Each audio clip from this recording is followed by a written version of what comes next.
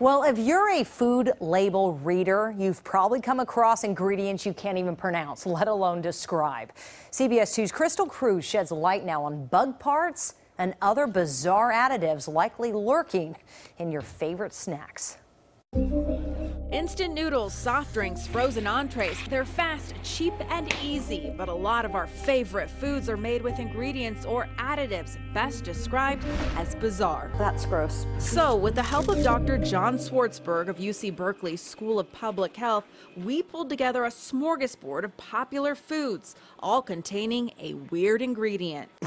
Juliet and her daughter Rosie agreed to play along in our game of What Is It? First up, shredded cheese. In it, powdered cellulose. Well, cellulose is a plant product, and it's made from a variety of plants, including, of course, wood. It keeps your cheese from clumping. The more cellulose you put in, which is very cheap to make, the more money you make. Okay, next, in some frozen burritos, snacks, and pizza. What's in there? They all share L-cysteine. What's that? No idea. L-cysteine is an amino acid, but not just any amino acid. This particular amino acid is made from hair and duck feathers.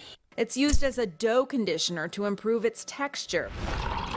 Carmine is an ingredient found in some red juice and yogurt. It's a natural red food dye made by boiling cochineal insects. If they ground them up, it made a beautiful red dye. Next, granulated sugar. What makes it so sparkly white? Is it bleach? Nope. Some brands use charred animal bones or bone char. To clarify some white wines and some beers, makers use a special filter called isinglass. It's made from bladders of bony fish.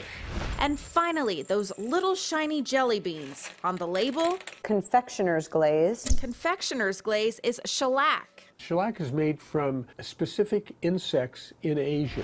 These bizarre ingredients are all legal. The FDA classifies them as generally recognized as safe, or GRAS for short. I'm Cruz, CBS 2 News. Not the jelly beans. I know. No. It may be safe, but it's still gross. It just makes you think twice. And, you know, that's the whole point of eating healthy. Where's our fresh veggies? And I hope you had something other than